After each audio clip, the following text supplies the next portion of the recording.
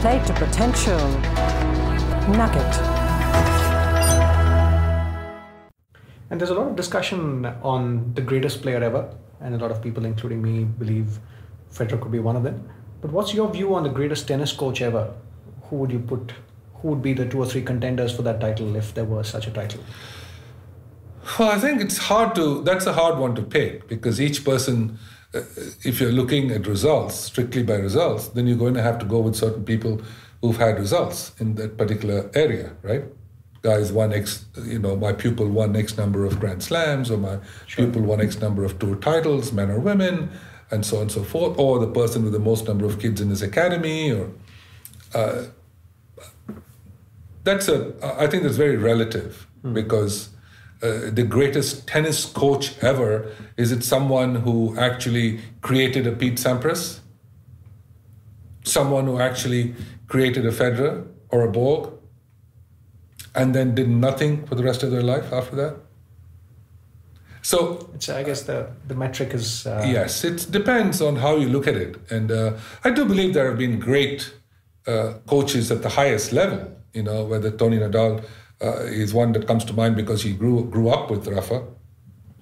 But you also have the Bolletteris of the world, you have the Chris Everts, you have Bob Brett, you have Jan Tiriac, you have so many people who created great people by just picking them. Tiriac picked Boris Becker when he was 17 or 16 years old. And he has, as a matter of fact, in Rotterdam one year at 17 years of age, in March that year, in 85, he asked me to play doubles with Becker. And I said, "You want me to play with some 17-year-old kid?" And he said, "Well, I want you to play with him because I think he's going to be terrific." So I did. I ended up playing with him, and we got to the final that year of the Rotterdam tournament. And I kept telling him, boom, boom, because that's the way he struck the ball. It was one boom and then a second boom. And if they came back, he was very upset, so he hit it harder. And of course, 2 months later, he won Wimbledon for the first time. So Tiriac saw that.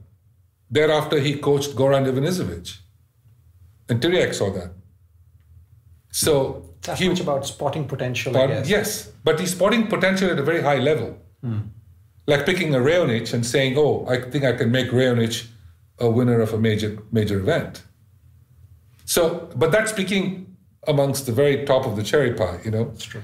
So it's hard to, but I think you have a whole slew of coaches across the board.